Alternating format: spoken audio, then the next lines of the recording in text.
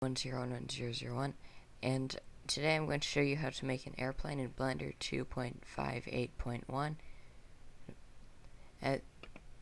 So to do this, first you'll have to press 1 to go to this view, press tab to go into edit object mode, press Ctrl R, and this will let you choose which axis to add your new vertice on, because that's what Ctrl R does. You want to choose the Z axis, and then just right click to center your new vertice, press A to deselect it, press B for box select, no, I almost forgot, choose this, so limit selection to visible, so you want to disable that, so now if you press B, you can choose all of those. So now you're left with half a cube after you've deleted that. So now 3 to go to the side view. Now go to this picture of a wrench for modifiers, add modifier, mirror, and add clipping. If you don't, then this is going to be so much harder. Add clipping. If you don't add clipping, it just everything that goes wrong, everything that doesn't work the way that I show you how it should, it's because you don't add clipping. Or maybe it's because you didn't disable limit selection to visible. But clipping is much more important. So SY, make it a little longer. You don't have to make everything exactly how long I make it, because there are different kinds of planes that you can make, or you can make it more or less realistic. So press B, select here, press E for extrude, which will let you expand this in a new set of vertices. Make it kind of long, not too long, not as long as your original square, your rectangular prism. So press S, make it smaller, and because of clipping, it's still touching this wall, even though it without clipping, then this side right here would also get closer to the center of the object. 3, put it up on the Z axis, E again, I forgot A to deselect everything, B, E,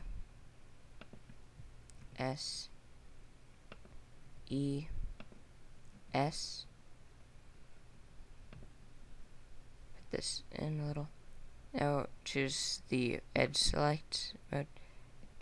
Go here, 7, make it a little smaller, 3, here, 7, kind of small, and then here. That was a mistake. Now this needs to be smaller. 3 again. Ctrl R, just across the y-axis, right click to center it, 1, make this part a little bigger, then you go to vertex select mode, A to deselect, B, box select, choose these, SZ to let you make that bigger, and this is the shape we have now. You might not see it as an airplane yet. You might choose face select, E, put this back a little, S, and just move it around until it looks good. And I'll leave it like that. choose this 7 E. I just press that so you can see what happens when you do this next step. SX0. So that'll make this flat. You'd probably want that. You'd probably want to do that. Now out. SZ. Make it really small. 7. SY. Make that small. Move it back.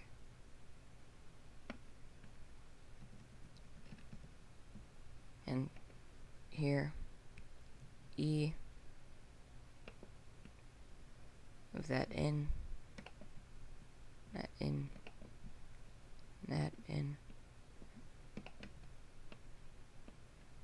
7, 5, I forgot to select the top part, and move it back, 3, like that, 5, E, SX0, SZ, 7, 5, move this back, S, make it smaller, and then you have this. It's not done yet. Move that up, because I think it looks better that way. Add modifier subdivision surface, which will make it smoother. And if you press 7, Control R, and you can change the little problems that you might see. And then here on the wing, something that I like to do sometimes, I just think it looks good. If you go to face select, press EZ, you have to press Z twice for some reason, or at least I do. You can move that back, then go to 7, Control R, there, move that all the way there.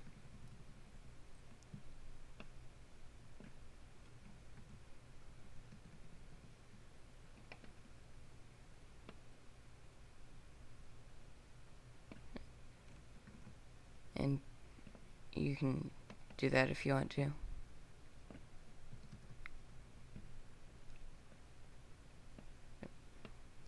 And that's how to make a plane in Blender 2.58.1.